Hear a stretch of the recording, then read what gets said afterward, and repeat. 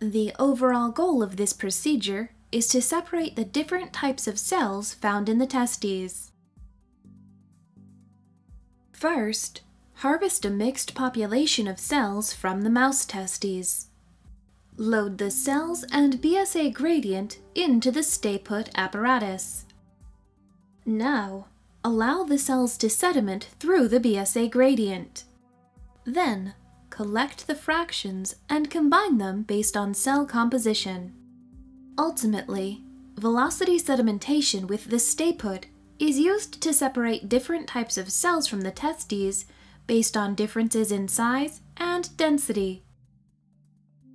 The main advantage of this technique over existing methods, like FACS, is that one can isolate large amounts of different cell types with fairly high purity using simple glassware and gravity.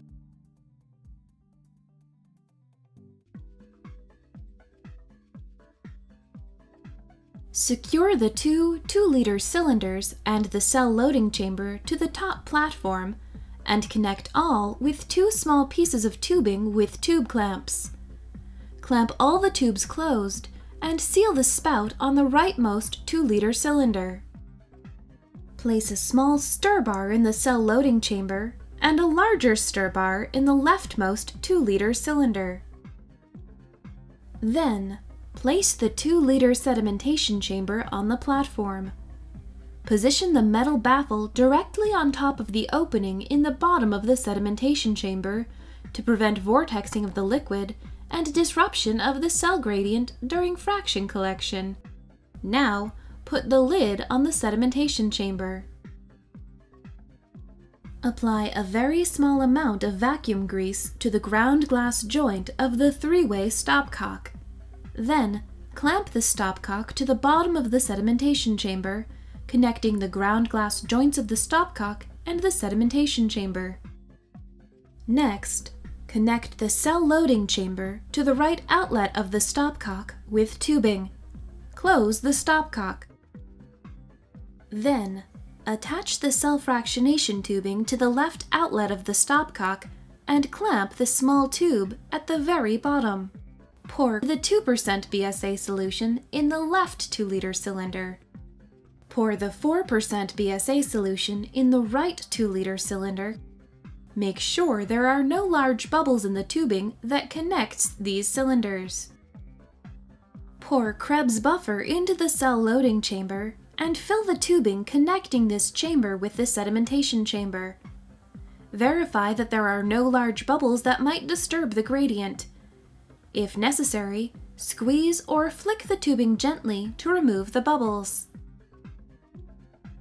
Confirm that all of the Krebs is in the tube and not in the cell chamber. Allow a small amount of Krebs buffer to flow into the sedimentation chamber. Then, drain almost all the buffer into the cell fractionation tubing in order to fill the tube and remove any large bubbles. Place the fraction collector directly under the sedimentation chamber. Check that all the fraction tubes are in place and cover with plastic wrap to prevent contamination.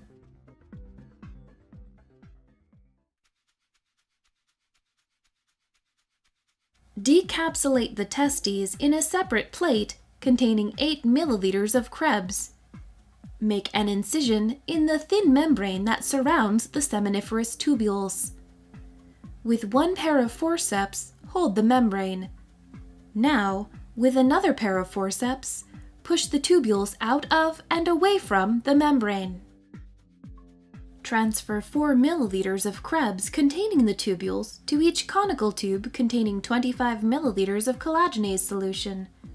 Shake at 33 degrees Celsius for 10 minutes until the tubules develop a spaghetti-like appearance. Next, allow the tubules to settle for 5 minutes to the bottom of the tube. Pour out the supernatant and wash twice with 25 milliliters of Krebs at room temperature, allowing the tubules to settle to the bottom of the tube each time. Leave approximately 5 milliliters of Krebs in each tube. After incubating the tubules with trypsin, use a wide-bore pipette to agitate the solution containing the tubules pipetting them in and out approximately 10 times. The solution should begin to look more like a single-cell suspension. Now, filter each 30 milliliter single-cell suspension through a 100 micron mesh cell strainer. After combining the cell suspensions, count the total number of cells.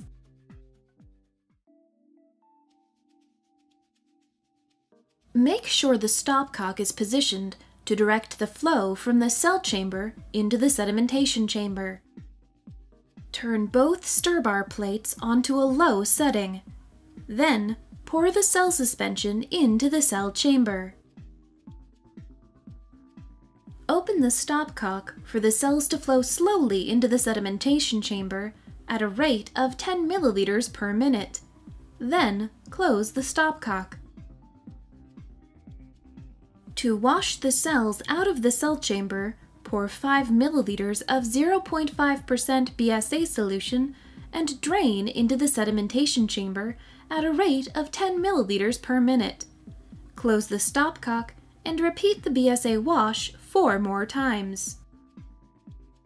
Now, open the clamps between the cell chamber and the two 2-liter cylinders to immediately drain the liquid into the sedimentation chamber at a rate of 40 milliliters per minute. Adjust the flow rate so it takes approximately 20 to 30 minutes to load the BSA gradient into the sedimentation chamber. Monitor for a thin, undisturbed layer of cells lying on top of the BSA gradient. Once most of the BSA is loaded, close the stopcock and turn it to the position that will allow liquid to drain from the sedimentation chamber into the fractionation tube. Now, turn off the stir plates and allow the cells to sediment for 1 hour and 45 minutes. After sedimentation is complete, attach the fraction tube to the fraction collector. Adjust the flow rate with the stopcock so that 10 milliliters per collection tube is collected every 45 seconds. Once all fractions are collected, microscopically analyze the fractions for different cell populations. Different cell types can be distinguished based on cell size and nuclear morphology. To determine the purity of each fraction, transfer 10 microliters of DAPI-stained cells onto a slide, place a cover slip, and analyze with a fluorescence microscope. Pool the fractions that are similar in size and nuclear morphology to create populations of cells.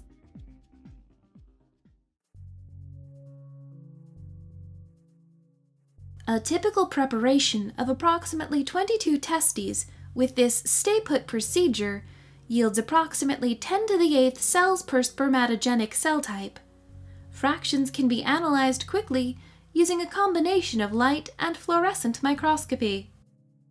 Meiotic, spermatogonial, and somatic diploid cells are the largest cells found in the testes and will contain large nuclei that stain relatively homogeneously with DAPI. Round spermatids are smaller cells with smaller, round nuclei, generally with a brightly staining chromocenter. Condensing, elongating spermatids are small cells that have sickle-shaped nuclei. Once cell fractions are combined, purity can be further determined by Western blot analysis of the cell lysates. Common markers of meiotic cells are the synaptonemal complex 1 proteins. Common markers of condensing spermatids are transition proteins or protamines. Once mastered, this technique can be done in 7 hours if it's performed properly. After its development, this technique paved the way for researchers in the field of spermatogenesis to explore cellular processes in different cell types from the testes.